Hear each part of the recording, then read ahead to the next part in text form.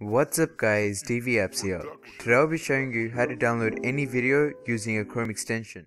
I got broads in Atlanta, just to lean the family, credit cards in the scammers, hitting the licks in the van, legacies.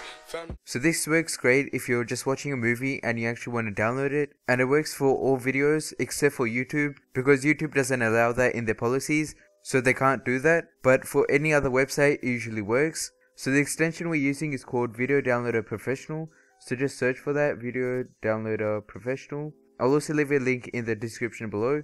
Once you've searched for it, it's the first one, and then just click on Add to Chrome. Now I already have it installed. So as you can see, if I go and put Locker and play a movie, it'll come up with the green arrow. Now if I just click on that, it'll give me an option to download the movie, and then it will also give me an option to cast it to my Chromecast. That's all for this video. Make sure to like, comment and subscribe. Let's see if we can hit 7 likes in this video. Thanks for watching. Until next time, peace.